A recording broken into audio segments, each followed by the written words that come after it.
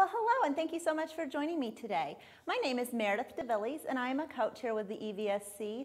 And today, you're going to get 2 for 1 here with this lesson. So we are going to do a little bit of ELA and bring in some social studies as well. So you'll get 2 lessons in 1 slot of time. And I know how excited you all are that it's social studies, because that's all of our favorites, no matter what you say. So we're going to work on conducting research. And our topic is going to be the Age of Enlightenment. So, some things to think about as we research. So, some questions. Why are we researching? And it's usually, I know, because someone told you to. I don't think you're doing it on your own. But let's just pretend that you have this inquisitive mind and that you want to answer a question, right? So that's why we're researching, because we want to answer a question. So, what are we researching? Well, today we're going to be researching the Age of Enlightenment. Where are we gathering information? So today we are going to be using some articles from Newsella. We're going to be using some Discovery Ed. How reliable are our sources? So we're not using Wikipedia today.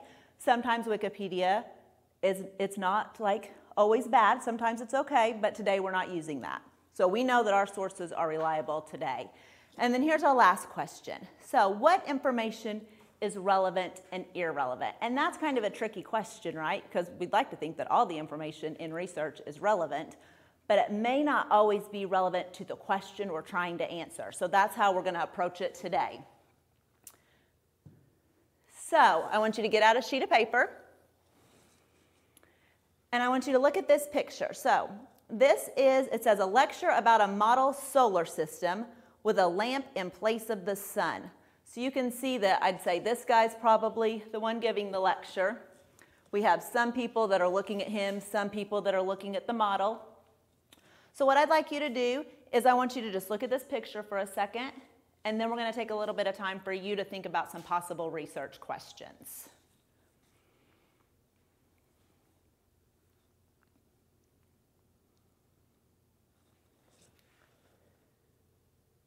Okay. So I'm going to start this timer for 20 seconds, and during that 20 seconds, I just want you to try to brainstorm some possible research questions that we could use today, and just write them on your paper,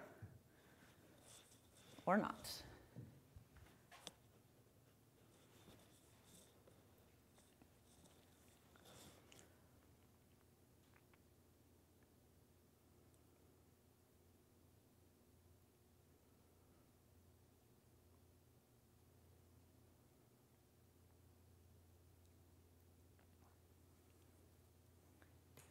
Okay, so some possible research questions. I just want you to shout them out at me. I have super good hearing. I can hear you. Oh, well, that didn't work. That was a good one. We'll get to those in a second. What's our next one? So what was important in the Age of Enlightenment? Next one I heard was, what was the Age of Enlightenment? I think someone over on the east side yelled, how did the Age of Enlightenment change life? We have, how did the ideas of the Enlightenment begin and grow? And I think that's our last one. So looking at these, right? So one struggle that we sometimes have, although all of these were great, you guys did an excellent job with that. Sometimes with research questions, the answer might be too broad or too narrow. So we want to make sure that we're hitting just that right spot where we have the opportunity to find lots of information,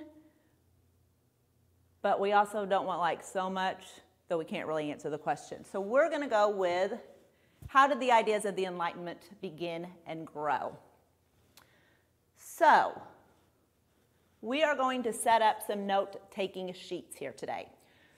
So when I do research, I always put my question that I'm trying to answer up at the top of my sheet. That way, as I'm going through my sources, I can better remember, does this information answer my question, or do I just think it's maybe important to know? So we're going to have both of those today, right? So on this sheet, I'm going to have my source. So our first one here is a video. And then I have my citation, so I'll have that later in case you're so interested in this you want to turn it into a paper. And then I have this. So, like I said, we're going to have this side to where the information that we hear or read, if we think it answers this question, how did the ideas of the Enlightenment begin and grow, we're going to put it on this side. If we read something and we think, well, that seems important, that might be good for an intro or just added information, we're going to put it on the other side. So, with that being said, I'll give you a second to get your sheet set up, and then we'll look at our first source.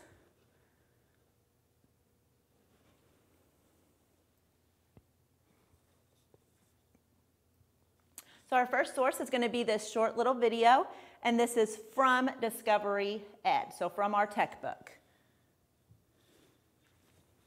I'm struggling with that play today.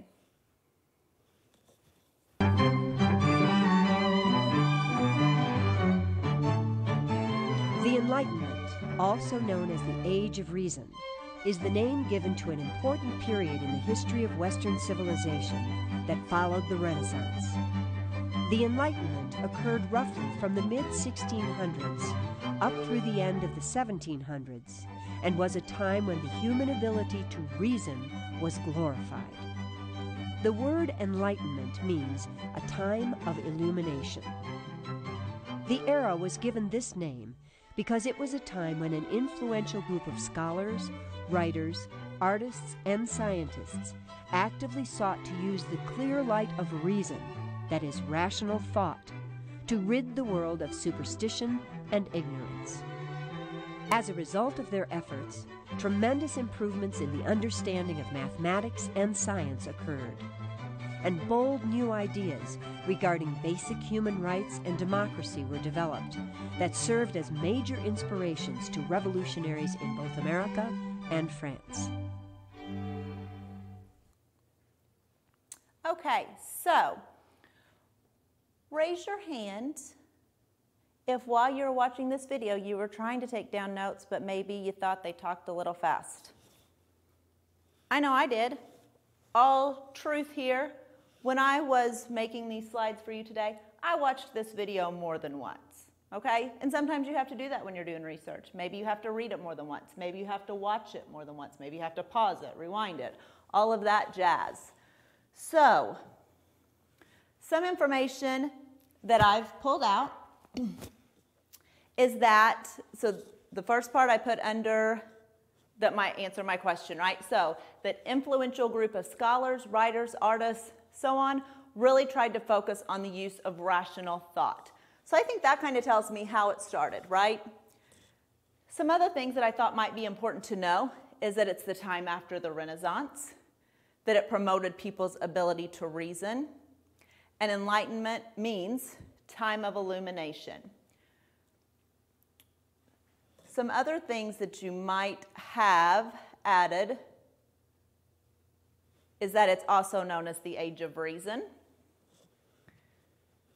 Maybe you had that it lasted from the mid-1600s to the end of the 1700s. All of those would be great points to put as well. And then we were going to watch that again, but we got that. So, any other? Oh, another idea you might have added is that the Enlightenment introduced new ideas about human rights, and that it also introduced new ideas about democracy. So this is going to kind of tell us how it spread, right? So the more people learn about these things, maybe they're telling each other, and that helps us get to how it grew. And the last one here is that it was a major inspiration in both America and France. So once again, this is telling us how it grew, right? If it started in Europe and it's going to other places in Europe, like France, and it's going across the ocean to America, clearly it's growing there. So now we're going to look at a Newsella article. So once again, I still have my question there. I have my source written, I have my citation, and I have my two sections.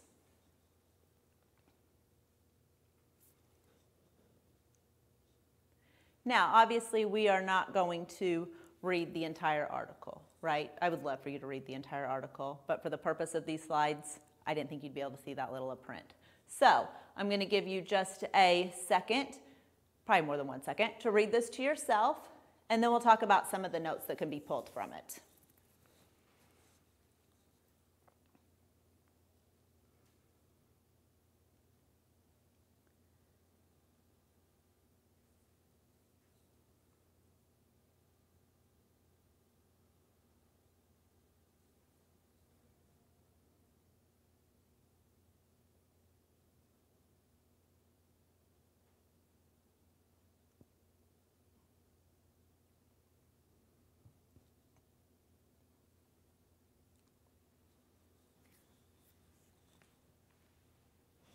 Okay. So one thing that I thought was kind of important to make note of here is that the Enlightenment led to many books, essays, inventions, scientific discoveries, laws, and even wars. For example, the American Revolution was based in part on Enlightenment ideas. I felt like that really tells us how it grew, right? So this doesn't necessarily lead to how it started, but it tells us how it continued to grow. So I put that on the side of my notes where I would be answering my question. Some other things, maybe, nope. Let's go back here.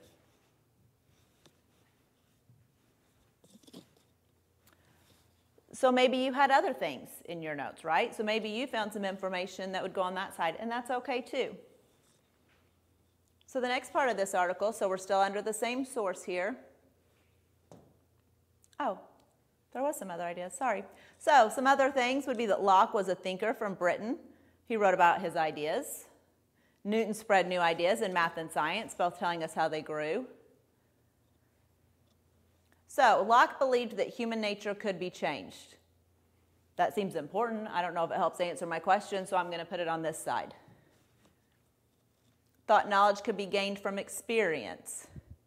And it could be that later, as I'm continuing my research, maybe I feel like that does belong under the section that helps answer my question. Maybe that's how it grew, because people liked that idea. So now our next part of the article, I'll give you a chance to read that, and then we'll add to our notes.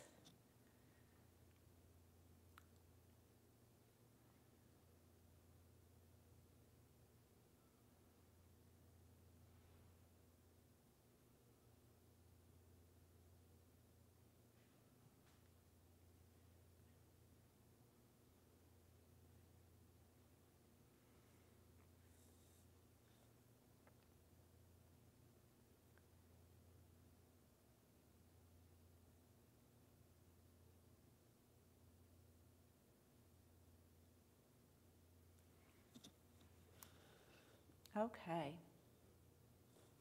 I'll let you read this, and then we'll just add it all to our notes at one time.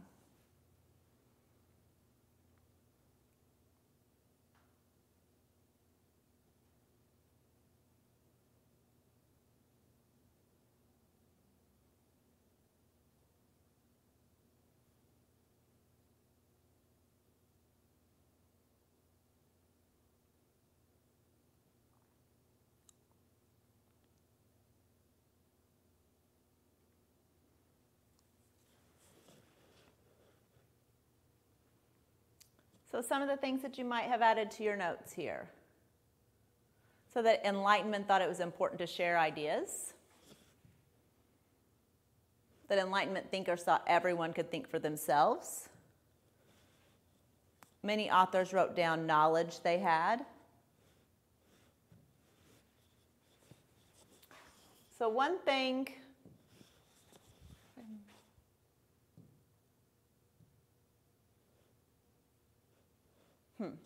let's go back here.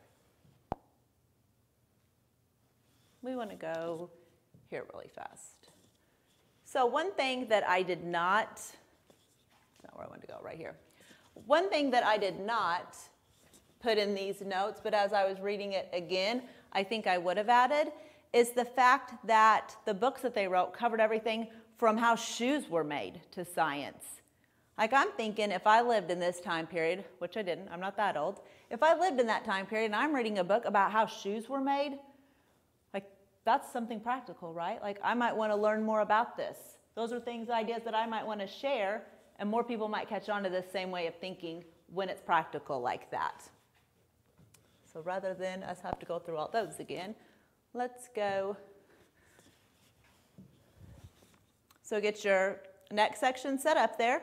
So our third source is going to be our Discovery Ed Tech book and the section from the Enlightenment.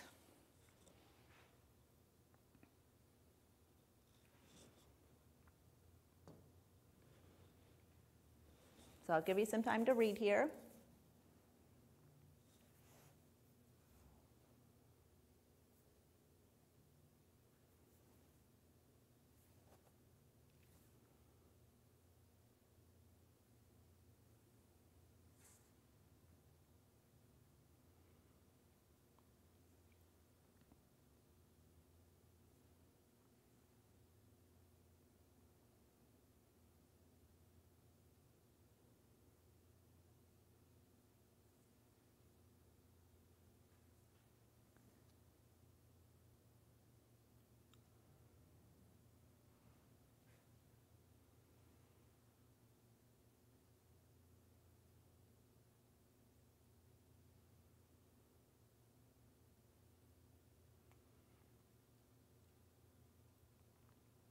So a couple things before we start taking down some notes on this. So remember in our original questions we talked about if sources are reliable. So one way to know if they're reliable is if they have similar information to maybe you've seen in another source, right? So in that first video, it also told us that the Enlightenment was known as the Age of Reason. So that gives us something to base this off. It also told us that that's when it took place. It told us that it was during the scientific revolution and after the Renaissance. So the fact that we're seeing those same facts in more than one place lets us know that they're reliable and that these sources are reliable. So some of the facts that we might have added here, that it was based on the ideas of other movements, that the philosophy of humanism became popular. Now I put stars there because when I go back and look at my notes later, I may think that that doesn't help answer my question. I wasn't really sure, so I put a star by it.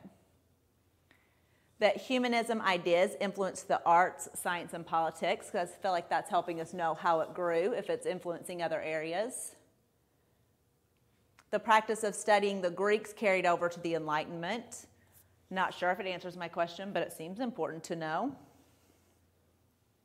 Idea that the people should rule the government influenced many Enlightenment thinkers. Okay, so that's the end of our notes. You might have had some other notes in there, which is great. I hope that you did. But now we're going to do just something a little bit different. So I did tell you that this was social studies as well, right? So this next step that we're going to do is kind of a combination, right? So it's a type of note-taking that comes from our Discovery Ed textbook. But in this case, after your research, if you did, which in most cases you're researching because your teacher told you to, and you're going to have to turn it into a paper or a presentation, a way to jazz that up a little bit, which I know is a cool word all you kids are using, is jazz, is use this. So what we're going to do is I want you to think of an adjective. So that's our A, right? So down your paper you're going to write A-E-I-O-U, our vowels. So our A is our adjective. So I want you to write one word, one describing word, to describe the age of enlightenment. And you can't use enlightening or reasonable, okay? You got to think a little bit more creative than that. So you're going to choose one word that you think describes the age of enlightenment, and I want you to give me just a brief little reason as to why you put that.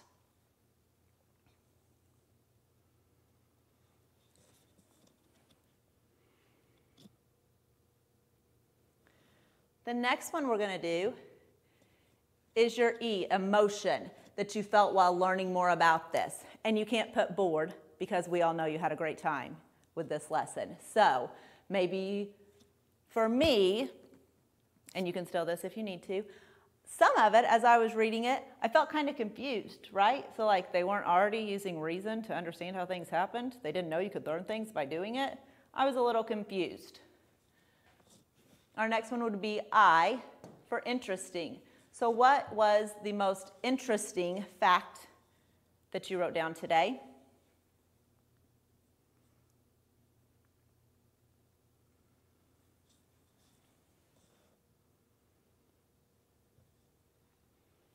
Oh, is going to be your, oh, it surprised you, something that you just had no idea about today.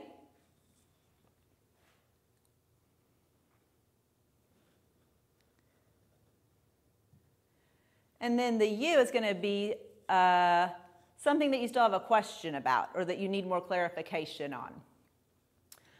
So as I said, this is one way to organize notes, like when you're in social studies or science and learning more about one of those subjects.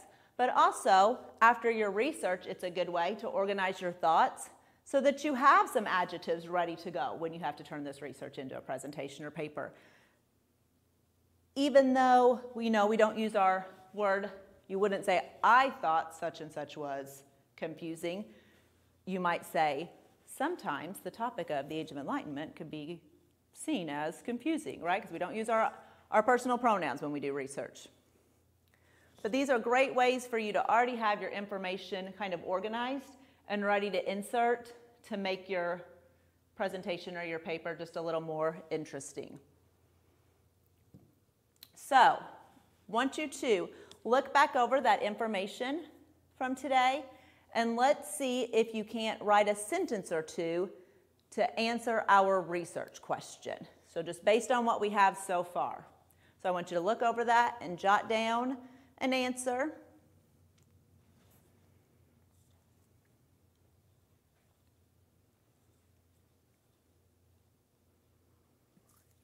So we'll take about 10 more seconds.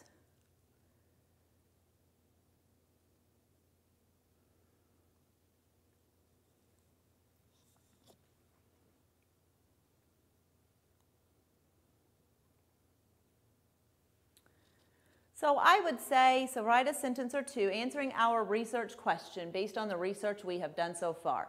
So I would say, based on the information we gathered today, I might say the Enlightenment started after the Renaissance, when some of the ideas from that period were carried over. The Age of Reason and Enlightenment continued to grow as those ideas influenced the arts and sciences. So that is not a super wordy, crazy answer, right? It's just based off what we learned today. But what that's also going to tell us by trying to do that is telling us what we still need to know, what parts of our question still need to be beefed up or answered. So one thing that we might want to look for, right, is who are some of those people that started the Enlightenment age? What were the main ideas from the Renaissance that got carried over, and how did they change during this time period? How long and how far did these ideas reach and go? Are we still seeing part of them today? Stuff like that. So you may not always be able to answer all of that as you're continuing your research, but it's just always great when you're researching, when you're trying to answer a question, is know what you're trying to answer, right? So that's just going to help us with that. So the last thing that we are going to do is we're going back to those original questions to see how we did on our research today. So why are we researching? So obviously today we are researching because we've heard some pretty crazy great things about this period we call the Age of Enlightenment, and we want to know more about it, right? I know I did. And we have what are we researching? So we know that already, right? We're answering our question about the Age of Enlightenment, so that's what we're researching. Where are we gathering information? So we used Newsela and Discovery Ed today. How reliable are our sources? So we already knew that those were pretty reliable, but that was kind of confirmed, right, whenever we saw some similar information in more than one source. And then what information is relevant and irrelevant? So we took care of that today by making sure that we had our note-taking sheet set up for us to differentiate as we were taking our notes as to what information was relevant to our question and what might not be so relevant to our question. So I think we get to put, oh, look at that. So if you're wanting to, oh, we got check marks too. So I forgot to click through there. So we have that, and we get a check mark there. I do love a check mark. We have our sources, check. We know that our sources were reliable. We talked about that. And we know how they are relevant and irrelevant. So with that, I appreciate you joining me for this so exciting lesson about the Age of Enlightenment, and let me throw in some ELA for you too. And in order for you to get credit for joining me today, your code word is going to be research. Thanks. Have a great day.